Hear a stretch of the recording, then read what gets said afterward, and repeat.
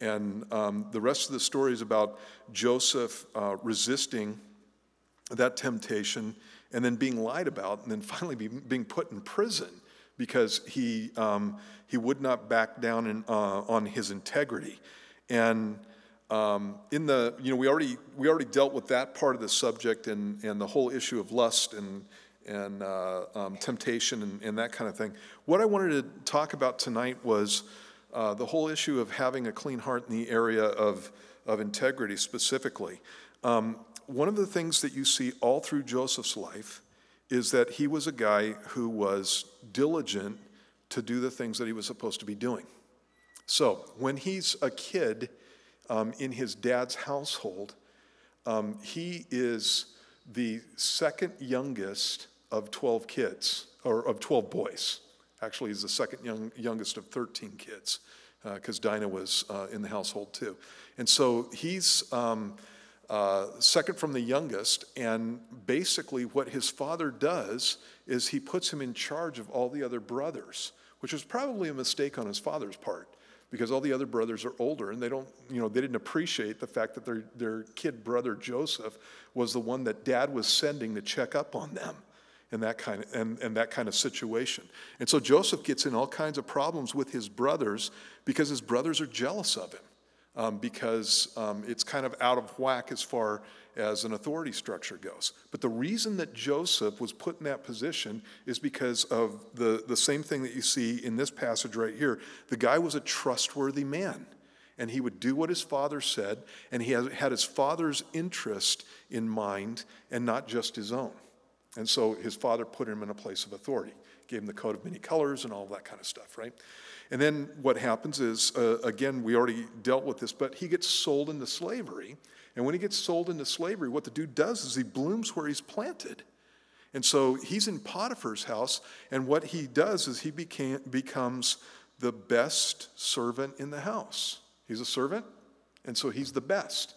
And what Potiphar sees in the guy is that he's obviously intelligent, and he is obviously a guy who can handle authority, and he is a guy who is going to care about Potiphar's stuff before he cares about himself. And so Joseph excels in Potiphar's house, and Potiphar puts him in charge of everything. Now, obviously, that didn't work out totally well for him, because then he got noticed by Potiphar's wife, and you have that whole thing, and I'm not going to go over that again. But in the next chapter, what happens is Joseph's in prison now. So Potiphar's wife cries rape, and Potiphar has to do something with Joseph. Obviously, Potiphar didn't believe that Joseph raped his wife, because if he had, he would have had Joseph killed. He wouldn't have put him in prison. And there's a good chance, because Potiphar was the captain of the guard, that Potiphar also had oversight over the prison too. And so Potiphar puts Joseph in prison as basically a way out of the situation that saves face for him and keeps him from having to divorce his wife or do whatever with his wife. And probably there's a political marriage that's going on there too. So there's all this stuff in the, kind of in the backstory that's going on. And Joseph's in the middle of it through no fault of his own. So he goes to prison, and guess what he becomes? The best prisoner in the prison. And so then what happens is Joseph gets in charge of everything in the prison now. And nothing's happening without Joseph, doing this stuff in the prison. It's just crazy stuff. And then what happens is a couple of guys come into the prison because there had been a dust-up in the government, and basically there was probably an assassination attempt on the Pharaoh. And two guys are pointed out as being part of that plot. And one was the guy who was a cup holder. He's the guy who would taste the food or taste the drink of the Pharaoh before the Pharaoh ate. And the other one was the baker. And so he's the cook. So those two guys get implicated in the thing. They come into the prison. They have a dream. Joseph interprets the dream, and he says to one, in 3 days, Pharaoh's going to lift you up. He's going to let you out of here. And the other guys are encouraged in the whole thing. And Joseph says in 3 days, Pharaoh's going to lift your head off your body, and you're going to die. And the guy who ends up going back to Pharaoh, Joseph says, remember me when you go back to Pharaoh. And what happens is he doesn't. And so for 2 more years, Joseph's in prison. But when the Pharaoh has a dream, this dude, the guy that was in prison, remembers Joseph and the fact that he could interpret dreams. And so he tells the Pharaoh, I knew a guy in prison I've heard that before. I've had friends like that. I knew a guy in prison that, but I knew a guy in prison. And so he tells him about Joseph, and then Joseph goes out and serves Pharaoh, and he does it unselfishly and without regard for his own, and he does it in a way that honors the Pharaoh and honors his position. And so guess what happens with Joseph again? And what happens is he gets lifted up in the Pharaoh's government, and he literally becomes the second in charge of all of Egypt. And it's all because he's a man of integrity. It's all because he's a guy who will do the right thing no matter where he's at. And God blesses that. Now, ultimately, what ends up happening at the end of the story, and you can tell I'm kind of excited about this. I love Joseph. There's a couple of guys in the Old Testament that I love a lot. Joseph was one of them, and Jonathan is another. You know, usually you're looking at David, but Jonathan was a guy that, he was in a bad position in between his father and his best friend, and he was an honorable guy all the way to the end. And even though his father was a messed up unit, he ended up dying for him, protecting him and stuff. I just love that guy. And so you have, but you again have the same thing with Joseph, and the guy's just blooming where where God planted him, and God used him to save the people of Israel, save his whole family in the midst of a famine, bring them down to Egypt, where God grew a nation out of these people. And so in the end, his brothers are repenting, and actually they repent a couple times. They repent before their father dies, and then when their father dies, they're worried that Joseph's going to come back after them because of all the stuff that they'd done to him. And Joseph said, you don't need to worry about this. You meant it for evil, but God meant it for good. And so Joseph was a guy who could see that even though he had been placed in the middle of a situation where bad things had happened to him, you go through Joseph's life and the whole thing runs the gamut. His brothers want to kill him. They want to sell him into slavery. Some lady wants to commit adultery with him, and she ends up getting him thrown in prison. And you got all this awful stuff that's going on in Joseph's life. And what Joseph sees is the hand of God at the end. When he's in the midst of it, he's probably going, God, what are you doing? And he's just hanging on. But at the end, he sees the hand of God in the whole thing, and he realizes that what God was doing was making one man uncomfortable so he could save hundreds. And that's the end of the story. And then finally, actually, he ends up saving millions because God made the nation of Israel when they went down to Egypt. So that's an overview of Joseph's life. But what I wanted to key in on here is this whole thing with having just integrity in your relationships with the people around you. And the best place I know to go to that is in Psalm 15. If I wanted to do a study on integrity all through how many verses we'd be talking about? We'd be dealing with half of Proverbs. We'd probably be dealing with a quarter of the Psalms. And, there's all these passages that talk about it. But Psalm 15 is one of my favorites because it gives an overview of what a guy a person who's going to serve the Lord is supposed to look like. And David kind of covers the gamut as far as interpersonal relationships and then business relationships. And so it's a good thing. And so Psalm 15 is all about qualifications for dwelling with God. Let's read it. It says, Lord, who may abide in your tabernacle? Who may dwell in your holy hill? And what's that mean? Tabernacle of God, during the time of David, the temple hadn't been built. And so the tabernacle of God was the same tabernacle that went through the wilderness. It was the dwelling place of God. It was the tent where the Jews went and met with God. And when it talks about dwelling in the tabernacle or dwelling in the holy hill, the holy hill would be the place where the tabernacle was put. It's the idea of having a relationship with God where you hang with him, where you have a real live relationship with God, and he has a relationship with you, and you're accepted, and everything is good between you and him. Now, we're Christians, and so we have a relationship with God that's not based on any of the works that we see in here. Our relationship with God is based on the fact that Jesus came and he died in our place and he made us right before God, right? But there are things that separate you from God, even as a Christian. And the Bible says in the book of Isaiah, it's not that I can't hear you. It's not that my arm's short and I can't reach you. It's your sin that's separated between you and me. And so even though we may not be in a position where if we fall short in some area, we don't have a relationship with God anymore, what happens is we offend him. And there's a distance. And you can offend people that love you.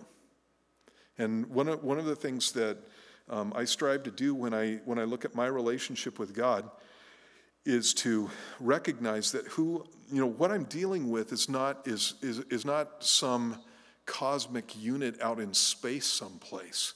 What I'm dealing with is a person. And he is someone who absolutely loves me. You can find verse after verse on that. But he's a person. And I have to have a relationship with him where it's mutual and where it's beneficial. It's always going to be beneficial from God's point of view towards me. But I want to be beneficial to him.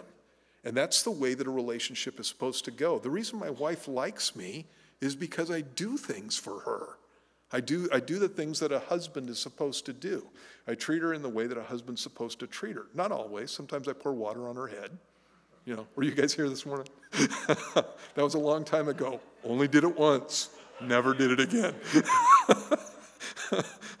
But what happens is I have a relationship with her where I spend time with her and I talk with her and, there's a back and forth that goes on. And what I try not to do is strain that relationship because I like her. Obviously I love her, but I'm talking about liking her too. And I like hanging out with her and stuff. Well, it's the same thing with God. I like God. I like hanging out with him. I want him to be pleased with me, and I want to be pleasing to him.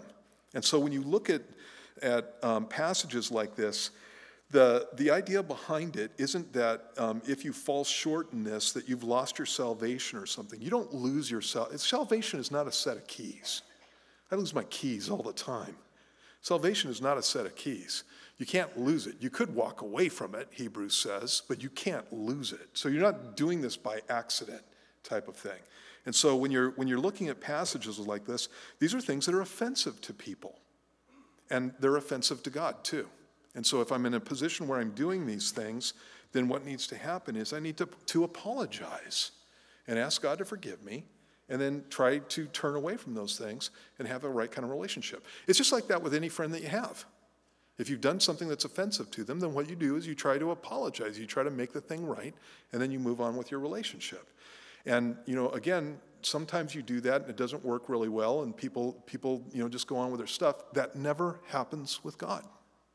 You apologize to God, God's always going to forgive you because he wants to hang with you.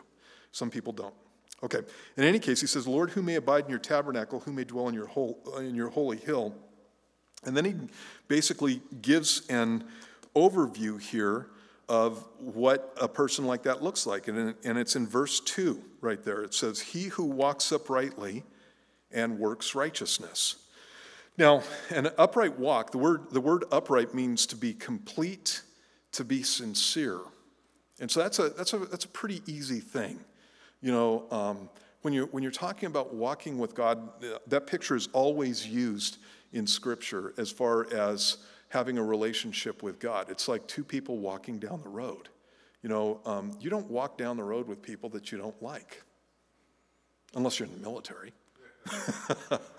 You don't walk down the road with people that you don't like. If you see two people walking down a street, or you see two people walking down a sidewalk, walking in the mall together, what you know immediately is that those two people are friends. That's what you know immediately, right? And so the situation that you have with a relationship with God, if you're going to have a walk with him, then that walk needs to be sincere. It needs to be for real. And there's no reason to go any other direction than that with your relationship with God. Because if you're not walking in sincerity, if there's not a real heartfelt desire for God and a heartfelt desire to do the things that he wants, you don't have a walk with God in the first place. What you have a walk with is church or religion or something like that. And what we want is our walk to be with God, right? And so it means to be upright and sincere. And again, a walk is a picture of life and conduct. Then the next thing that he talks about there is that you need to be a person who works righteousness. He who walks with sincerity or truth, and he who works righteousness. That word righteousness comes from a word that means straight. And so the things that I do need to be things that are straight, not crooked. They need to be straight. Not sneaky. They need to be straight. They need to just be straightforward. And so, again, one of the things that you see over and over in Scripture is that when you're talking about the issue of integrity, basically what you see in a man, what you see in a woman when they say something needs to be the same thing that's on the inside of them. And a lot of times what we have a tendency to do is to change our verbiage, to change our actions depending on the people that we're with so that we can impress them. Now, let me back up there a little bit and let you know that I will change my verbiage and I will change my actions depending on who I'm with so that I can reach them, but I don't change it so that I can trick them into having, a great time with me. So, for example, here I am standing in a button-down shirt, Levi's, and what do we call these? Flip-flops. We used to call them thongs back when I was a kid, and my kids just have a fit anytime I say that. So the flip-flops. So here I am, the pastor of Calvary Chapel, standing in this. If I get invited to another church to speak, whether it's a Calvary or not, especially if it's like a Baptist church, I've been invited to other churches to speak, I would never, ever wear this. And if I was invited to a Baptist church, most likely I'd whip out my suit and I would put that on, because I don't want to automatically offend people just by standing in front of them in my regular clothing. This is fine here, this is us, but it's not something that I would do in front of anybody. And I'm not doing that so that I can trick them, I'm doing that so that I can be polite to them. And it's the same way, the same thing with people that I speak to. It's not the idea of I need to speak my mind on every issue in the way that I normally speak at every time. What I need to do is I need to be for real about the things that I'm saying, but I can adjust that to the audience. So here I am speaking to a bunch of adults. I would never speak like this to a group of high school kids, if that's all that was here. I would never speak like this for sure to a group of junior high kids or elementary school kids. I would change the way that I speak. Message wouldn't change, my heart wouldn't change, but the way that I speak would change. Follow me? And so it's not a one-size-fits-all cookie-cutter type of thing, but what needs to happen is the things that are coming from you need to be things that are straight, things that are for real, things that are works of integrity, basically. And so that's the overview of the thing. And then he goes into specific issues, and he starts talking about things that will trip you up in your integrity and cause you to have problems with other people. And the first thing that he speaks about in the passage is, again in verse 2, at the end of verse 2, it says, and speaks the truth in his heart. Speaks the truth in his heart. And that's the idea of having inward truth. So when you're talking about somebody who's walking in integrity, what you have is a guy who has a heart in which there's nothing false. Now, obviously, there is only one person who's ever lived up to that. All right, that's Jesus. And so I am in situations in my life where God is constantly talking to me. Well, not constantly, but all the time. Things come up where I may think to do one thing or do another thing, and maybe I'm fudging something, and God goes, fake, fake. I've told you the story of my wife asking me if I have an emotion. I think I told that story not too long ago. Basically, what happened was she asked me to tell me some deep thing inside my heart. It's like, you never talk to me about your emotions. You never talk to me about what's going on deep inside of you and that kind of thing. And I'm sitting there at the moment when she's saying it, and I feel bad for her because she wants some connection with me, and I don't have anything. And so what I did was I tried to make up an emotion for her. And immediately what God did was he goes, fake. Don't do that. And I just went, you know what, Bobby, this is what you got. I thought, this is all I've got right here. Most times I'm not emotional. And it's not that I can't be that way. If my dog dies, way emotional. If my horse dies, way emotional. All things like that are going on. Bad things are happening with my kids, even bad things happening to my wife. I get way emotional on things. But for the most part, going through my life, I'm not a touchy-feely guy. And so pretty much that's what I am. And so, I don't get to fake it. I don't get to pretend. And that's the idea behind this whole thing of speaks the truth in his heart. He's a man of truth, a woman of truth. There's nothing false. There's no pretense. There's no speaking one thing and meaning another. And that, again, is one of those things that sometimes people fall into. Now, when we're going through and looking at this stuff, one of the things that I want you to keep in mind when we're talking about this is that there are things that people fall into that some people are bent towards, and some people are not. So, we're gonna be talking about backbiting. Look at verse 3. It says, "He who does not backbite with his tongue." And if you don't know what that means, it's just gossip. And one of the things that happens with people is there are lots of people who are bent towards gossip. They like a juicy story. They like to hear what's going on behind the scenes and that kind of stuff. And so there are lots of people that are bent towards that. And the reason that I know that is because of practical experience in my life. And on top of that, the fact that the Bible talks about it so much. So there's lots of that going on. I'm not bent towards that.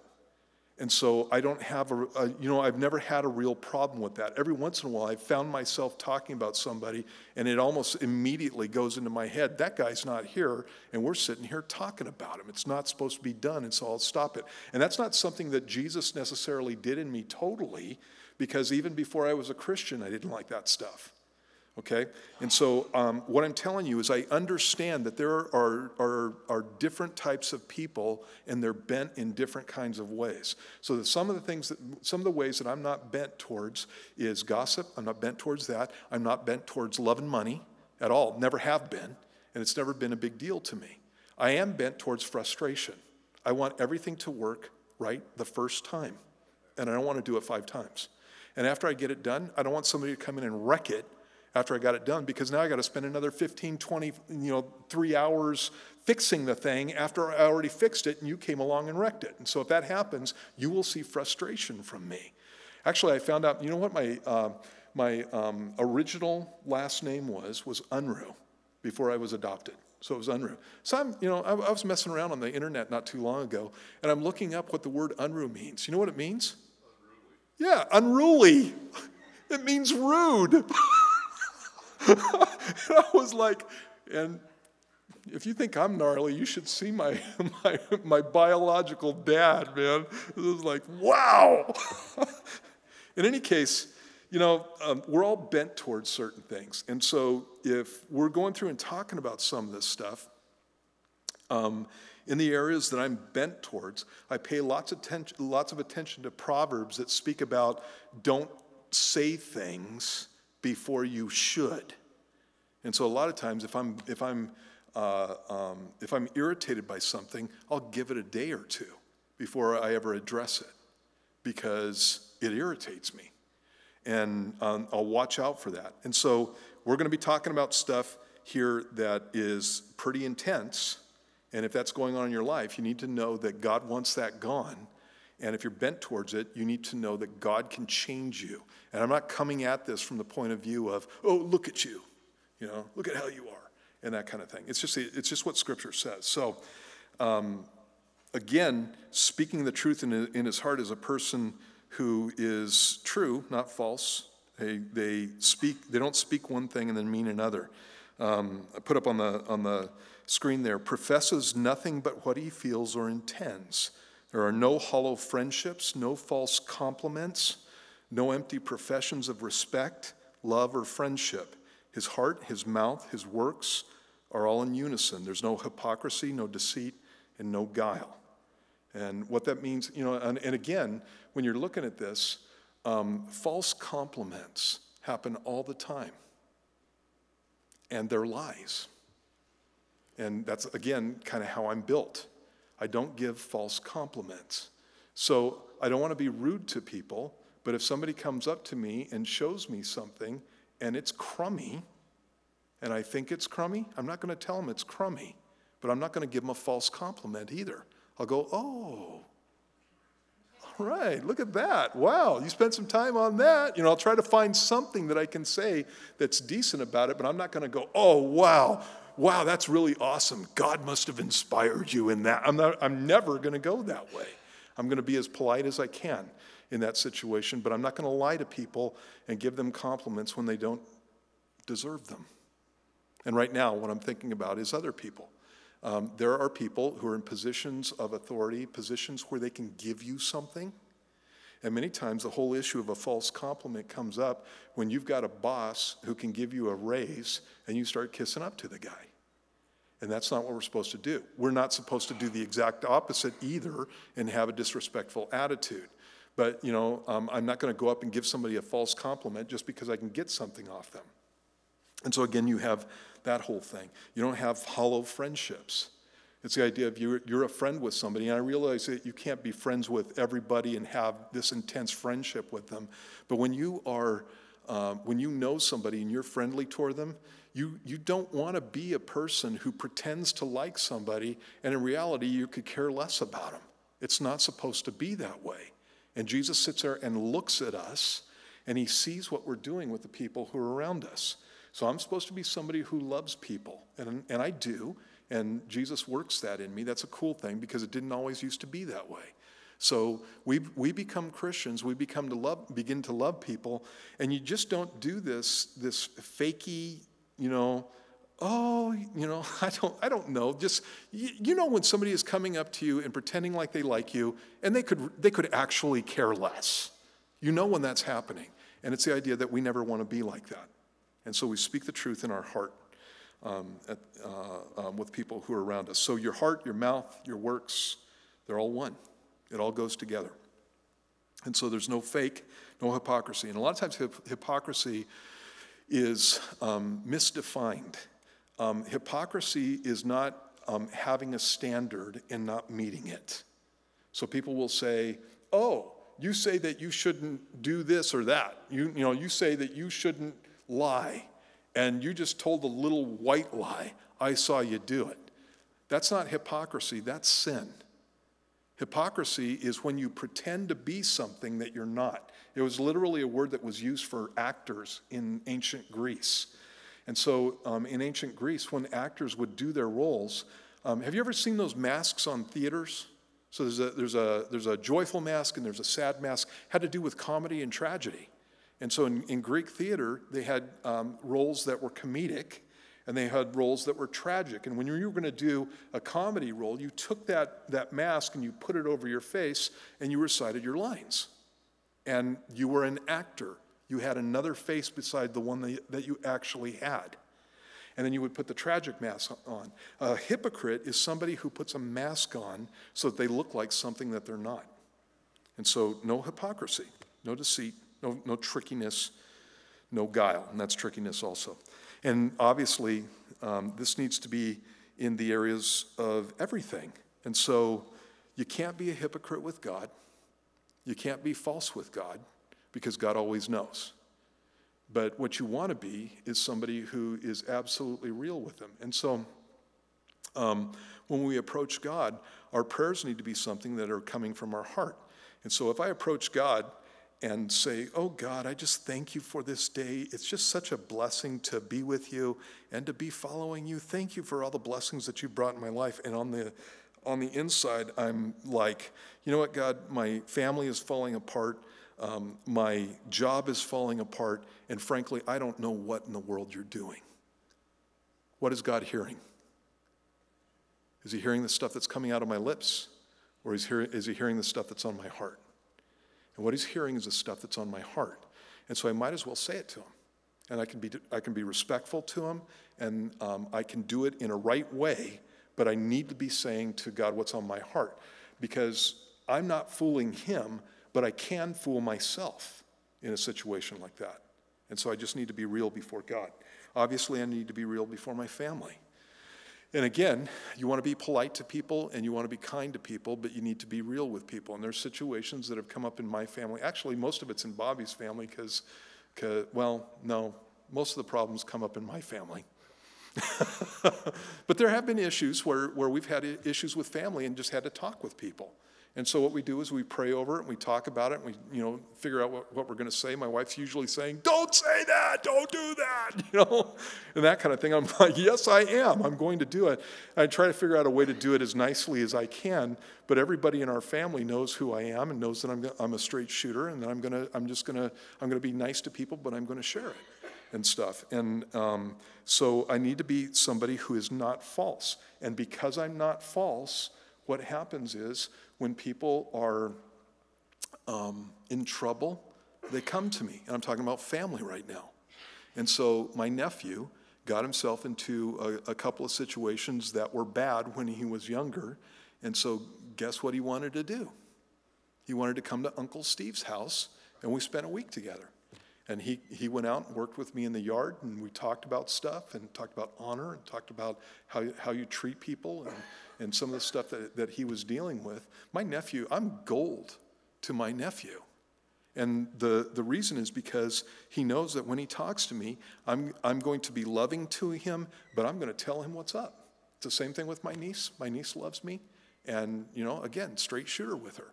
And I'm more sensitive to my niece than I would be with my nephew. Same thing with my brother and sister-in-law. There have been times when they've had problems and that kind of thing.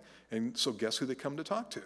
And who they come to talk to is me, because, again, I'm somebody who's going to tell them the truth, and I'm going to tell it in a loving manner. And that's what every single one of us is supposed to be. You are in your office, you are in your family, you are in your, you have this sphere of influence, and you need to be the go-to guy when somebody is really having a problem, basically.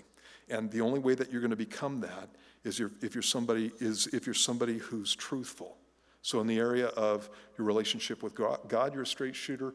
In the area of your relationship with your family, also, obviously at work, the same kind of thing. And I know that there are aspects at work where you got to be careful, especially if you guys are working out in the area and stuff like that, because there's a whole HR nonsense a lot of times that goes on, and you have to be careful of that. But still, you're supposed to be somebody who is a man or woman of truth. And when you're like that, people will come to you, is basically, again, what will happen. And obviously, that's supposed to be happen with your friendships. Friendships where I've got somebody who will lie to me, that's not a real friendship. There's something wrong there. Friendships where I've got a situation where people won't be upfront with me, that's not a real friendship. There's something wrong there. And if I'm like that with them, it needs to stop. Goes on and says, does not backbite. He who does not backbite with his tongue. And the word backbite in that passage literally means to foot it with your tongue. It's the idea of when you're footing it. It's in the language that was used. It's the idea of you're traipsing around, and sometimes you're even kicking things. And so I'm just running all over the place, kicking things up with my tongue. That's backbiting. The issue with this is that we need to be people who don't slander and people who don't receive slander. And that's the next thing that he's going to be talking about. It's the idea of we treat people with respect. We don't say things that will injure them in their person or their character, and we're never the author of slander. And so some of the stuff that goes on in offices where people are cutting people down behind their backs to gain position and that kind of stuff, those are things that Christians are never to be involved with, never to be involved with. And, the last couple of weeks, we've been in passages that have talked about this a lot, and the word for slanderer in the New Testament is literally devil. And so the name devil, diabolos in Greek, literally means slanderer. Actually, it means devil, but it's a word that is used for a slanderer. So in ancient Greece, and also in the New Testament times of the church, if you were saying that somebody was a slanderer, you were calling them literally a devil. You're saying that guy's a devil. And what you mean by that is that guy's a slanderer. I kind of like that because it makes it something that you don't want to be at all. If you tell me that I'm a slanderer, I kind of go, slander, I don't know, whatever. But if you tell me I'm a devil, It's like, I don't want to be that. And so, again, you have that situation. I have a new favorite commentator, and it's because he's so rowdy. His name's Adam Clark, and when I was doing this study, I just went through and picked up one of his commentaries and looked at what he had to say about this. And this guy lived in the late 1700s, early 1800s, and you'll see what I mean by him being rowdy when you look at what it says. And admittedly, what we're talking about is English that's a little bit hard to track. Hopefully you'll get this. This is what he said. The tongue, because of its slanderous conversation, is represented in the nervous original as kicking about the character of an absent person, a very common vice and as destructive as it is common. But the man who expects to see God abhors it, means he hates it, and does not backbite with his tongue. The words backbite and backbiter came from the Anglo-Saxon back, the back, and to bite. Duh. How it came to be used in the sense it has in our language seems at first unaccountable, but it was intended to convey the treble, that means triple sense of knavishness, cowardice, and brutality. And a knave was somebody that was just basically a foolish jerk. That's what a knave is. You're a knave. It's kind of a cool name, cool word. Anyway, knavishness, cowardice, and brutality. He is a knave who would rob you of your good name. He is a coward that would speak of you in your absence, what he did not dare to speak to you in your presence. It changed that a little bit so it's more understandable. And only an ill-conditioned dog would fly at and bite your back when your face was turned. All these three ideas are included in the term, and they all meet in the detractor and the calumniator. Calumniator is somebody who trashes you, basically. His tongue is the tongue of a knave, a coward, and a dog. Such a person, of course, has no right to the privileges of the church militant, and none of his disposition or lifestyle is what he's talking about, can ever see God. That guy's rowdy. But basically, that's all true. And again, one of the things that we need to keep in mind is that we're not to be people who do this kind of stuff behind somebody's back. Whenever you're talking about a backbiter, usually, like he says in his commentary, whenever you're talking about somebody who's a backbiter, they will say all kinds of things behind somebody's back that they will never say to their face. And like he said, they're a coward. And so you don't want to be that way. And we can all look at people in our lives, in office, usually this is happening in work situations and that kind of thing. And many times it's happening in certain types of work situations more than others. I've found that people who are in office jobs, and especially government jobs, and I was just talking about HR and all that stuff, if they know that they can get you in trouble and that kind of thing, you have a lot more of this kind of stuff going on. You have the same thing going on in construction. I used to work in construction. I had a boss that would talk about everybody behind their back. And the guy was just ridiculous, and he was in a situation where he's supposed to be following the Lord. And this one time, I just got tired of it. And the guy didn't show up to work, and he started in on this guy. And I'm sitting there listening to him, and I'm like, God, I got to be a good witness to the guy, and I'm an assistant pastor, and what am I going to say to him? But I don't want to hear this anymore. And I'm not going to put up with it anymore. And I'm like, God, I'm about to lose my job here. And so what happened was I just called him on it, and I'm not going to give you his name, but I said his name. I said, you know what, dude? Every time that nobody's around here, you start talking about them behind their back. And you've got all this stuff to say about this guy, and you're telling me, and you're not telling him. And I go, you know what it makes me think of? I wonder what you say about me behind my back. And then he gets all quiet about the whole thing, and he goes, well, fine, then I won't talk to you at all. And I'm like, you don't need to not talk to me at all, but you do need to stop it. If you're going to follow Jesus, it's not something that you're supposed to be doing. And, from that point on, didn't happen very often. And, I kept my job. So God was good to me. It goes on in the passage, and he says, nor does evil to his neighbor.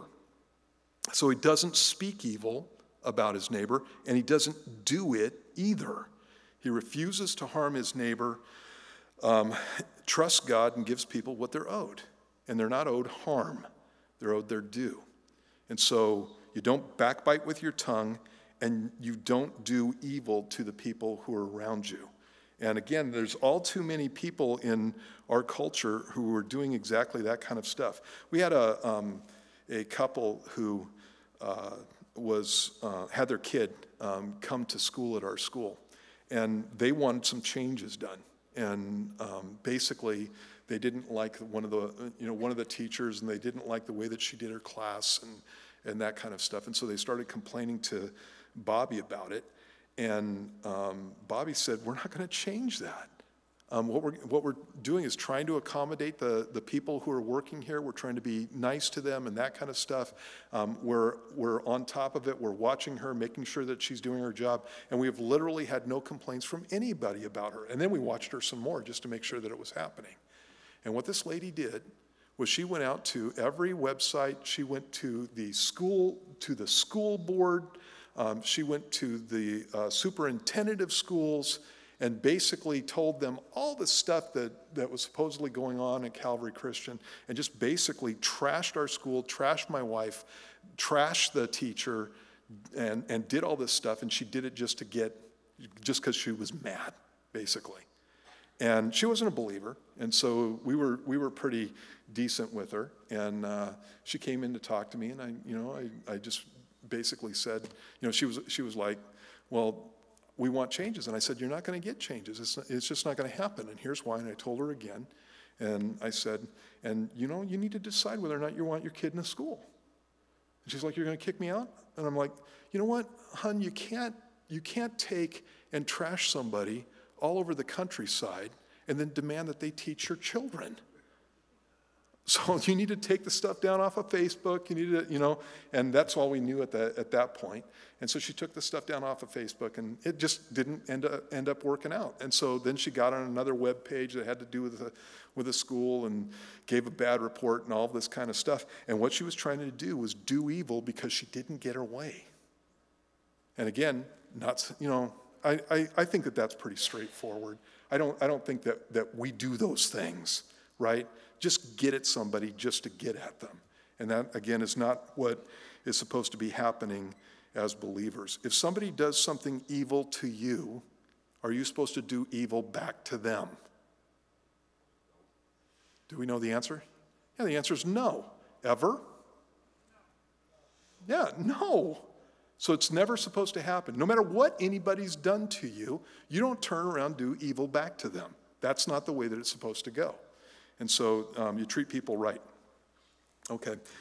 Then it goes on in the passage and it says, nor does he take up a reproach against his friend.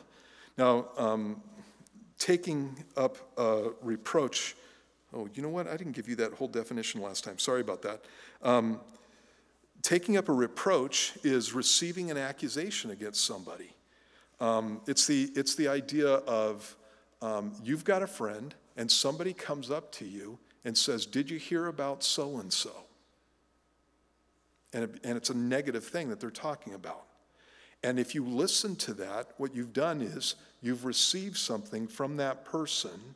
You've taken up a reproach against the person that you're dealing with at that point. And it's something, again, that is not supposed to be done as believers. We're going to get into this next week in the book of Exodus, but I thought that this applied really well to this passage right here. This is Exodus 23, 1 through 3 in the New Living Translation. And I did that just to make the English a little bit more clear. It says, you must not pass along false rumors. You must not cooperate with evil people by lying on the witness stand. You must not follow the crowd in doing wrong. When you are called to testify in a dispute, do not be swayed by the crowd to twist justice, and do not slant your testimony in favor of a person just because that person is poor.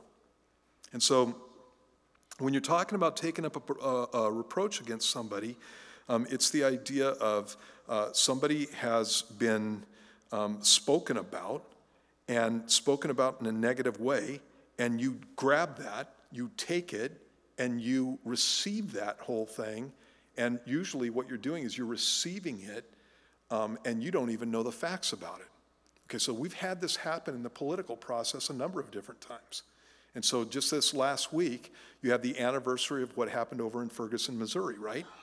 And in Ferguson, Missouri, what you had was a cop who came up to a couple of guys who were walking down the street, and he asked them to get off the street. Turns out that one of the guys had just ripped off a convenience store down the road. And the cop realized that this was the guy. The guy came over, and there was an altercation between the cop and this guy. The guy literally reached in and started beating the cop up. And he was trying to grab for his gun. The cop got off a shot inside the car. The guy backed off and started walking away. The cop got out and told him to stop, because now he knows that this guy's a suspect, tells him to stop, and what the guy does is charge him. I'm talking about Michael Brown in Ferguson. He charges him, and the cop was already beat up, and what he does is he shoots him. Now, that sounds like a pretty rowdy situation when you're talking about, just normal people and that kind of thing. And a lot of normal people don't know what it's like to be in a situation like that. But if we took a situation, let's pick somebody. Jacob, can you stand up real quick? Okay, look at Jacob, and he's a thin guy because he's young. Right? Now look at me. I'm a big guy. Now if Jacob and I were up here and I'm charging Jacob and I'm coming after him, you know that, you can sit down now, man. You know that what's going to happen is he's going to get overwhelmed by it. And you got a situation that happened like that. And a cop is allowed to defend himself in those situations. You don't go up against a cop like that. So what ended up happening was crowds gotten involved, and there were false stories that were spread about that whole thing. And we got this whole thing that's gone nationwide. Now, I'm not saying that it's not ever true. But specifically in that case, we know that the guy had ripped off a store, we know that the guy had attacked the cop, and we know that the guy charged the cop after he'd been told to stop, after he'd beaten the cop up. We know those things. But there's this narrative that went all over the country about hands up, don't shoot, right? And it was absolutely false. That's exactly what Exodus 23, 1 through 3 is talking about. You don't take up a narrative that a crowd comes up with because you like the story. You don't do that. Now, there's other situations. There was this guy, what was that, in South Carolina? The guy who shot the guy in the back, the cop who shot the guy in the back? Off to jail with you, dude. It's like you don't do that kind of thing, and especially a cop isn't supposed to do that. So there's not situations where cops are always the golden guys. But you have a couple of situations in the last couple of years where it's just been a false narrative, and it's not something that we're supposed to be involved with ever. It's not supposed to go like that. So just because the crowd's going along with it doesn't mean that I go along with it too. And so I'm always really careful when things like that come up. In fact, you haven't heard me comment on that for over a year, specifically the Ferguson thing. And the only reason I'm commenting on it now is because all the information came out in the investigations. And so we know what happened in that situation. And again, there's other situations that may be different, but not in that one. And so we need to be careful that we are people who don't receive an accusation against a person unless we know the facts in the situation. And otherwise, we end up looking pretty dumb. Now, obviously, those are political situations, and those are national situations, and that kind of thing. Most often, when we're dealing with this stuff, we're dealing with one-on-one. We're dealing with people who come up to you and say, "Did you know?" or "Have you heard?" or "Did you know this about this person?" And sometimes they'll couch it in prayer. "Oh, we need to pray for this guy because he's committed adultery on his wife." Can you imagine somebody walking up to you and saying that? We need to pray. I heard about a guy who had it happen to him in a prayer meeting at church.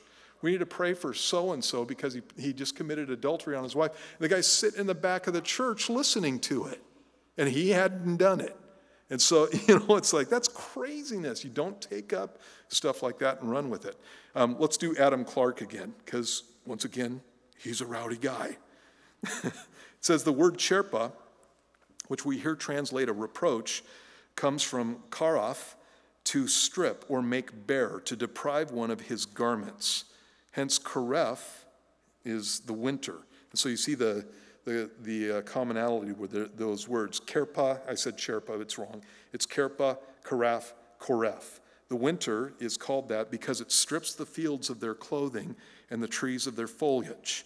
By this, nature appears to be dishonored and disgraced. So in the winter, basically all the trees lose their garments, so to speak. The application is easy. A man, for instance, of a good character is reported to have done something wrong. The tale is spread, and the slanderers and backbiters carry it about, and thus the man is stripped of his fair character, of his clothing of righteousness, truth, and honesty. And so again, specifically in some situations where political entities get involved in those things, you literally have people who have their lives ruined when they didn't do anything wrong. And again, it's not supposed to be happening. He goes on to say, all of that may be false, or the man, in an hour of the power of darkness, may have been tempted and overcome. He may have been wounded in the cloudy and dark day, and deeply mourns his fall before God. Who that has not the heart of a devil would not strive rather to cover than make bare the fault? And basically what he's saying there is, unless you have the heart of a devil, in a situation like that, what you want to do is cover the guy's fault, not declare it to everybody that you can. And then he goes on and he says, those who feed, as the proverb says, like the flies, passing over all a man's whole parts to light upon his wounds, will take up the tale and carry it about. Let me put that in modern English. Those who feed, like the proverb says, like the flies, passing all over every part of a man's body that has no wrong in it, and then lands on top of their wounds and feeds off that, again, will take up the tale and carry it about. And what he's doing is picturing somebody who takes up a reproach against his friend as being somebody who's like a fly, and a fly goes automatically to your wounds. Have you noticed that? You have a scratch on your leg. You know, this happens to me all the time in my yard. I'm out in the back and I get a scratch on my leg and stuff, and flies come along and they don't land on, they don't land on my arms, they don't land on my back, they go right to the wound, and that's where they land, and they're trying to get stuff off your wound. And that's what it's like when you see somebody who has actually fallen into something, and you begin to traffic in reporting that to, you're like a fly, is what this guy says. See why I like him? Such in the course of their diabolic work carry the story of scandal to the righteous man, to him who loves his God and his neighbor. But what reception does the talebearer get? I'm making the English better this way, or more modern. It says, the good man takes it not up, he will not bear it. It shall not be propagated from him. He cannot prevent the detractor from laying it down. That's the idea of he can't prevent somebody from saying it to him, but it is in his power not to take it up, and thus the progress of the slander may be arrested or stopped. He takes not up a reproach against his neighbor, and the talebearer is probably discouraged from carrying it to another door. Reader, drive the slanderer of your neighbor far away from you, ever remembering that in the law of God, as well as in the law of the land, the receiver is as bad as the thief. And so what's supposed to happen when somebody comes up with a juicy story about somebody, and they come and talk to me, is I go, you know what? That is not my experience with the person, and I want to know if that really happened. So let's call him right now. That's what I do to people. And if they go, well, I don't know if and they start hemming and hawing, and I go, okay, tell you what, I don't want to embarrass you right now, but you've got a problem with this guy, and what you need to do is you need to go talk to him one-on-one and tell him what your issue is. And if you don't, I'm going to call, actually, I always say, I'm calling him anyway, and I'm going to tell him what you said to me. And I'll give you a day or two to get it done, but you need to know that in the next couple of days, I'm going to be giving that person a call and letting him know what you said. And so what that does is it forces the person to do what Jesus said. If you got a problem with somebody, you go talk to them, you and them alone, and you try to straighten the whole thing out. And then if they won't receive it, then you move on to other things. But what that does as far as a talebearer and somebody who is taking up reproaches against people and that kind of stuff, when they come up to me, it only happens once. I've never had anybody who had that kind of personality doing those kinds of things with me ever come to me a second time, because they know that I'm not going to listen to it. And that's how you stop gossip. It's how you stop slander. It's how you make things straight. In fact, this happened not too long ago. A guy was talking about, he had some issues with somebody here, and he was talking about something that another guy in another town had said. It was actually another pastor, and I knew the pastor. And he said, well, I called so-and-so, and I talked to him, and he said this stuff. And so you know what I did? I immediately called that guy. I called him, and I talked to the guy. And actually, I had talked to the guy who had the problem before that point, and he apologized and told me he was wrong and stuff like that. And I said, did you talk to this pastor and he said this stuff? And he goes, well, actually, no, I didn't. And so I already got a call into the pastor, and he calls me back, and I said, at that point, I'm like, okay, well, here's what happened. And he was just about to say, I didn't do that. And I had already said, but the guy told me that you didn't do it, and so, everything's cool. And he goes, oh, good, because I was going to tell you I didn't do that. And I said, you know what, whenever I'm in a situation like this and somebody tells me stuff like this, I don't automatically believe it. What I do is I call up to find out if any of it's true. And so that's what I did. And he goes, the guy basically goes, good policy. And you know what? It is. It's good policy. You don't take up a reproach against somebody. And so if I hear stuff like that, I'll talk to the person who's telling me this stuff, and then I go find out from the person that's being talked about if any of those things are true. And it just shuts it down. And that's exactly what God wants to do. He goes on in the passage, and he says, he doesn't do evil to his neighbor, nor does he take up a reproach against his friend, in whose eyes a vile person is despised. But he honors those who fear the Lord. So in the area of discernment, he's got an integrity too. When it says despise or a vile person, the word vile there means contemptible or despise. It's literally a word that means nothing, a person who is nothing. And so there's kind of this whole thing with a contrast between two issues there, because up in verse 3 it says he doesn't do evil to his neighbor, but in verse 4 you see people obviously who are vile. You got to make a judgment on this. And so if I'm in a situation where I'm not doing evil to people, does that mean that I treat every people like they're golden? And the answer is no, I don't. God doesn't. And so I'm not supposed to do it either. Now, I don't know anything about people's hearts at all, but I do know something about their actions. And so we as Christians we're not called to judge hearts, but we are called to judge actions. And if you're judging actions, then that makes it a pretty simple thing.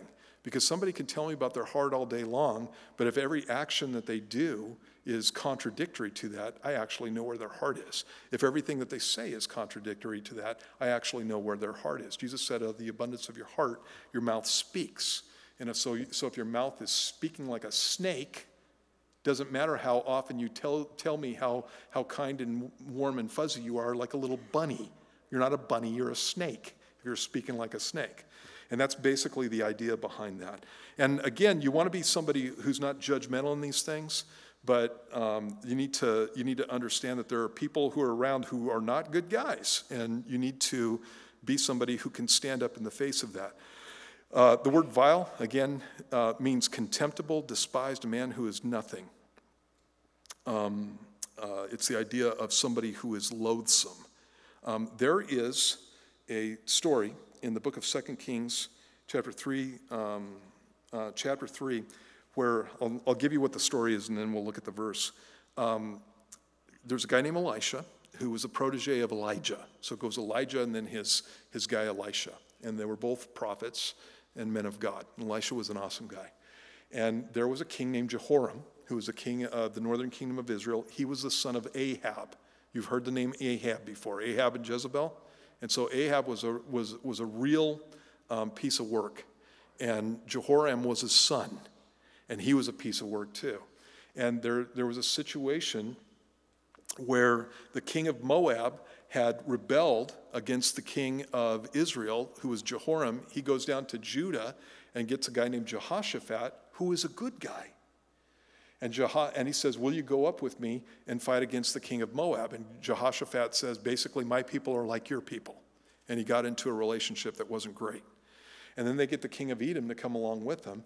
And they're going along, and they're going up towards Moab, and they're in a situation where there's a total drought, and their army is flailing, basically, because they don't have enough water.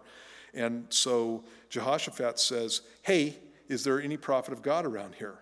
And Jehoram basically goes, well, there's Elisha, but And Jehoram goes, Elisha's a good guy. Let's go and talk to him. And I'm paraphrasing. Let's go and talk to him. Well, when they come up to Elisha, and this is where the verse comes in, it says, then Elisha said to the king of Israel, and this is Jehoram, the son of Ahab, what have I to do with you? Go to the prophets of your father and the prophets of your mother. But the king of Israel said to him, no, for the Lord has called these 3 kings together to deliver them into the hand of Moab. And Elisha said, as the Lord of hosts lives, before whom I stand, surely were it not that I regard the presence of Jehoshaphat, king of Judah, I would not look at you nor see you. I like that. That's just awesome. This guy had a set of works that was just horrendous. He defiled the people of God. He defiled the name of God, and Elisha wasn't willing to. He was like, you know what? If it wasn't for Jehoshaphat, I wouldn't even be talking to you, dude.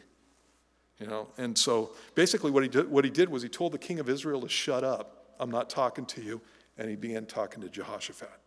Told him how to win the battle at that point. You have another situation in the book of Esther, in Esther 3:2.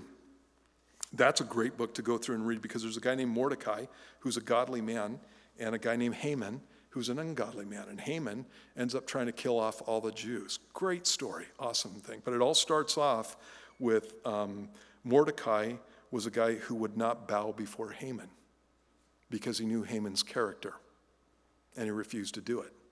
So Haman was a government official. He would come in, and because of Mordecai's knowledge of Haman's character, when everybody else bowed down, Mordecai just stood there and looked at the guy. I love that picture. I love that picture. You can imagine a whole crowd of people. They're all going down to their knees and going down on their face, and Mordecai's just standing there with his hands in the pockets of his robe, if they had pockets. But he's just standing there, just looking at the guy. And Haman was outraged by the fact that Mordecai wouldn't bow. And so, again, you know, we're not in a situation where we see people's hearts, but we see fruit. And a man who sees a person who's not following the Lord, and especially somebody who, not everybody who's not following the Lord is worthless. But there are a lot of people who are like that. And he refuses basically to bow to him, refuses to honor him. But instead, he honors those who fear the Lord. And that word honor there literally means weighty. And it's the idea of gives weight to. So when I'm dealing with somebody who is doing things that are vile versus somebody who is doing things that are honoring to the Lord, this guy is a lightweight. He's nothing. And this guy who honors the Lord is heavy. And so I'm paying much more attention to him than I am them. Keep this in mind when you're talking to non-believers. Non-believers many times will come up and tell you stories about Christians and say, I know this guy named so-and-so who did thus and such, and he's just nothing but a hypocrite, and so I don't want to follow Jesus because of that guy. Well, I do the same thing. You know, I've lived in places where it was a small town, so Big Bear, California, it was like that. And so I would have guys who said stuff like that to me. And when I first started out, you know, I had the opinion that, you know, lots of Christians do lots of wrong things, and, you know, yeah, there's lots of hypocrites in the church, and so, yeah, the story's probably true, and so, yeah, I need to come at it from that position. And so I did that a couple of times until somebody's name got named, and then, you know, I talked to the guy, and I approached it from his point of view, and I said, well, if this guy did this, then, you know, sorry, this is how you need to react, and I kind of was on his side at that point. But what I did then was I went and talked to the guy that got mentioned. And then when I went and talked to the guy that got mentioned, guess what? The story wasn't true on any level. And then what happened was I went back to the original guy, and I said, dude, I just went and talked to the guy that you told me about. And then the guy got all nervous at that point. So now I know that he was lying through his teeth when he was talking to me. And you know what?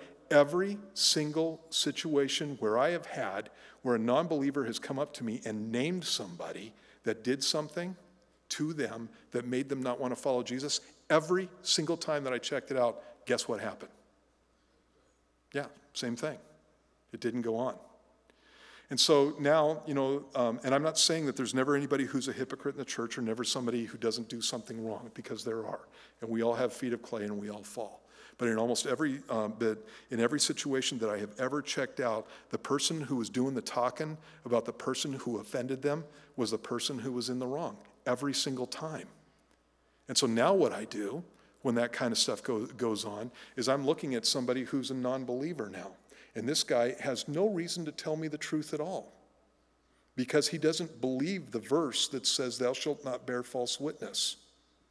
He doesn't believe that honesty is something that he has to perform because he's going to stand in the sight of God. And so this guy is free to say whatever he wants. On the other hand, many times I'm dealing with a Christian who does believe the passages that say you are not to bear false witness and that kind of thing. And they want to honor the Lord.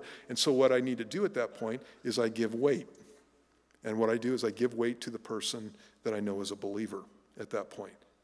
And I don't think that I'm always going to be absolutely right in that judgment, but that's where I start. And then I find out what's going on. And again, what we want to be is people who will honor those who fear the Lord. If I know that I'm dealing with somebody who actually loves God and fears him, I'm going to give the benefit of the doubt. And so basically what's going to end up happening is if somebody comes up to me and talks to me, this kind of stuff happens all the time. I hear stories about people, and all I know from that person is that they've always been kind to me, they've always been righteous to me, they've always been just to me, and that kind of stuff. And then somebody tells me a story about them, and you know how that goes. You kind of want to automatically believe the bad about them, but I consciously go, no, that's not going to happen. I'm going to give this guy the benefit of the doubt. It's happened in a couple other instances too. And so, you just need to keep that in mind. It goes on and says, but he honors those who fear the Lord. He who swears to his own hurt and does not change. And that's the idea of being honest. You keep your word whether it's convenient or not. And that's a person of their word. It used to be the situation in the United States where if you were doing a business deal, you could shake hands on something and it was a done deal. Now it's contract after contract with all kinds of legalese with lawyers involved to make sure that you can't wiggle out of it and that kind of stuff. And part of the reason for that is because people get themselves into a situation where they commit themselves in business or they commit themselves in their time, and it ends up being a situation where it's not that good for them after the fact. I didn't know it was going to take this much time. I didn't know it was going to take this much money. I didn't know that it was going to affect me in this other area. I didn't know this stuff, and so sorry, can't keep my word to you. No. It's exactly the opposite of that. You keep your word no matter what. So if you commit to doing something, even if it ends up hurting you, you keep your word. This is really good in marriage. When you get married, you make vows. And when you're making the vows, you think it's all butterflies and roses and sweetness and goodness. And then you get into the middle of a marriage and you find out that it's not all of that. And there are times when your wife is irritated, you're irritated at her, and you get in fights, and you didn't know that you were getting into all this stuff. And so people go, we have irreconcilable differences. Well, guess what? So do me and my wife. We've had them for 33 years. Irreconcilable differences. We got differences all the time. But we made vows to each other. We made promises to each other, and we keep them. And so in the area of business, there have been situations where I made bids on a project, and I underbid it. So when I get into the middle of the project, and I realize I'm losing money, I don't go up to the guy. I've never gone up to the guy and went, can I have some more money? Because I contracted for a certain price. And so what I do is I get the job done, and I learn from it, and I never underbid things again. I just learn from it and move on, and I take the bite at that point. And it's like that. It needs to be like that in your relationship with everyone.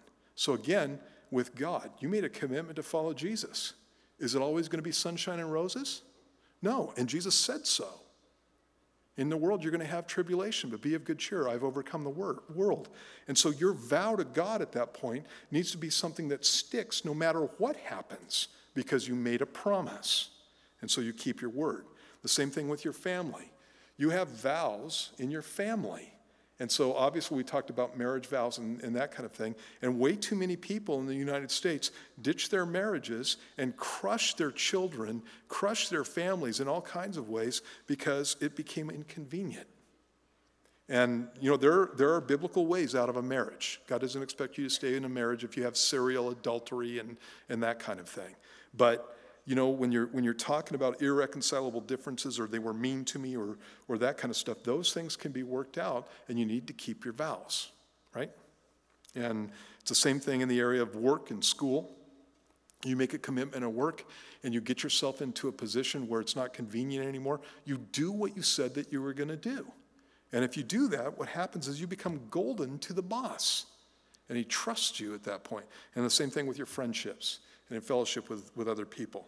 It goes on and says, does not take advantage of those who must borrow. Or excuse me, it says in the passage, he who does not put out his money at usury. And again, that means you don't take advantage of those who have to borrow. In Exodus 22:25, it says, if you lend money to any of my people who are poor among you, you shall not be like a money lender to him. You shall not charge him interest. Now, again, I grew up in poor neighborhoods. You know what they have on all the corners of poor neighborhoods? Places where you can go and cash your paycheck, okay? Or you can get a loan on your paycheck before you get it. You know what kind of interest they charge on those things? It's like 20-25% interest on that kind of stuff. And what they're doing is ripping off the poor. They're putting the people who are in a bad position, they're taking more money from them. And a lot of times people who are in a bad position financially, there's a reason for it. And a lot of times the reason for it is because they don't make good financial decisions. And so I'm going to take people who don't make good financial decisions and put them in a place where if they want to cash their paycheck with me, you have to give me 5% interest, because you can't cash it at a bank because you don't have the right ID or whatever. And so I'm going to take 5% of your paycheck at that point. Or if you need some money right now, I'm going to take a loan out on you, and you're going to have to pay me 25% later on. And what you're doing is dealing with people who are in a bad position because they make bad decisions, and you are basically trading off the fact that they're disadvantaged in some area or another, and you're making your money off them. It is not to be done. We don't take advantage of people. And so if I'm in a business deal where somebody is going to put themselves out on a limb, actually I have done this with people. Just in dealing with church, because I deal with, sometimes I'll deal with real estate deals, or sometimes I deal with lease deals and that kind of stuff, and people will come up and they're leasing from the church and that kind of thing, and they'll come up with some kind of idea, and I'll go, you know what, that's not going to be advantageous for you. You're going to get yourself in problems if you do that. And I'll just tell them straight up, because I'm not interested in the money. It's good to get a return and that kind of stuff, and there's things that are fair, but I don't need to be ripping somebody off to make more money for me or especially for a church. That's crazy. And so, again, we want to be people who are more concerned about the people who are around us than we are about gain. And again, keep that in mind.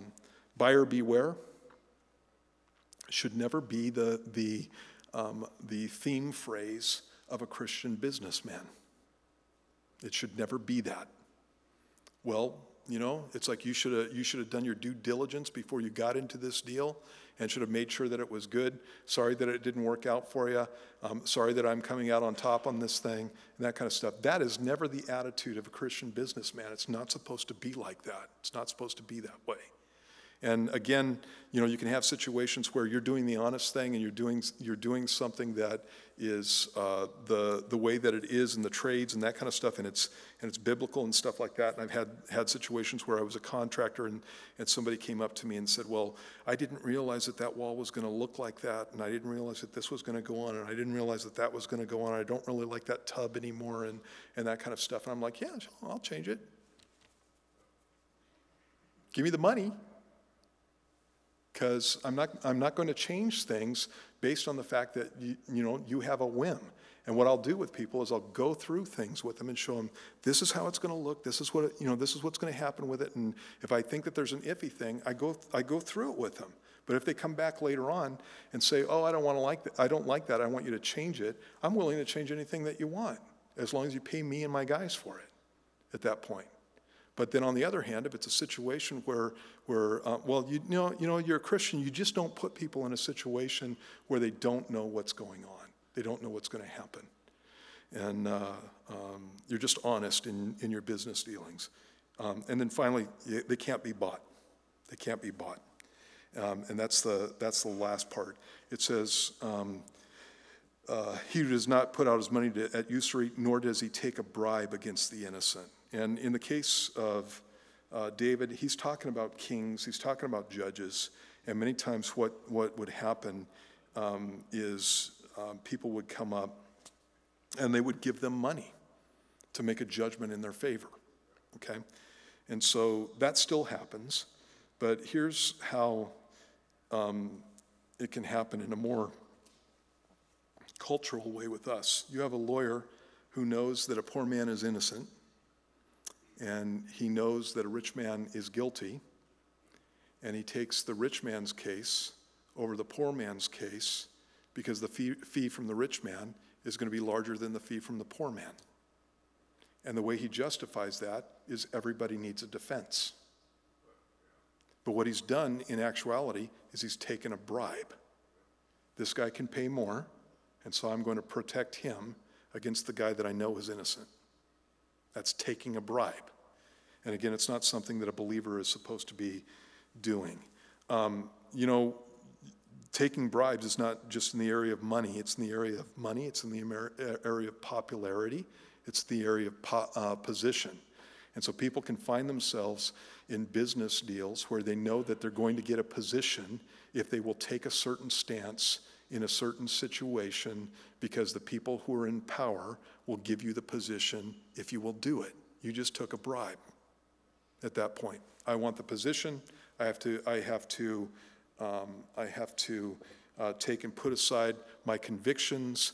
And so what I'm going to do is set aside my convictions so I can have the thing that I want. It doesn't matter if it's money, and it doesn't matter if it's popularity, and it doesn't matter if it's a position. It's all a bribe. And so again, what we're supposed to be is people who can't be bribed. You cannot be bought. You cannot be bought by a group of people. You cannot be bought by money. You cannot be bought by anything that anybody can give you. You're going to be something who just lives it and lives it no matter what. And you see guys, again, like this in the Bible. And so Joseph is one. Daniel is one. Obviously, Jesus is one. John the Baptist couldn't be bought. Lost his head over it. But he couldn't be bought. You see that with guys all through Scripture. Paul, you see it with Peter. Peter had some problems at times, but you see it with Peter. You see it with John. Guys who could not be bought. Women, Deborah in the Bible. And you have Samuel's mom, Hannah. You have women in the Bible who are women of integrity. And again, lived for the Lord and could not be bought. It ends up in this passage with, he who does these things shall never be moved. And here's the last couple verses I want to give you. David said in Psalm 61:4, I will abide in your tabernacle forever. I will trust in the shelter of your wings. And when he's speaking in this passage of never being moved, it's the idea of I'm abiding in your tabernacle, verse 1. I'm dwelling in your holy hill, and I'll never be moved away from that. Another verse is 1 John 2:17, and this is one that applies to us specifically. It says, the world is passing away and the lust of it, but he who does the will of God abides forever. And so in all our dealings, whether we're dealing in areas of sexual morality, or whether we're dealing in areas of business, or whether we're dealing in areas of interpersonal relationships, what we're supposed to be is people who have integrity in all these things. And again, we do that because we love the Lord and we want to be pleasing to him. And so basic answer to all this, in the sense of keeping it simple, is I live my life before Jesus. I live my life before Jesus. He's always here. He always sees me. He sees my heart. He sees what I do. And he's always like that. And so I just live my life before Jesus, and I do my best to do the things that he calls me to. If I fail at it, then I make apologies, I fix things up and that kind of stuff, but that's how you live. And that's a person of integrity. So we'll end it with that. Let's pray. And again, Lord, we thank you for your word and for the examples that you give in Scripture. Like we've been talking about, just love Joseph. It's going to be so awesome to meet that guy when we go home to be with you. Jonathan, same thing.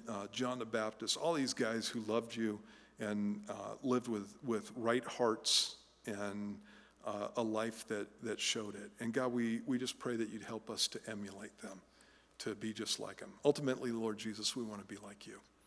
And so, Lord, as we look at these things in our lives, many times we can be looking at certain things and going, oh, that's me. And Lord, we just come before you and we ask you that you would change our hearts and that you would help us to be more like you. We just want to serve you with pure hearts, and we want to be men and women of integrity. So, God, make it so. And we ask that you do this all in Jesus' name. Amen.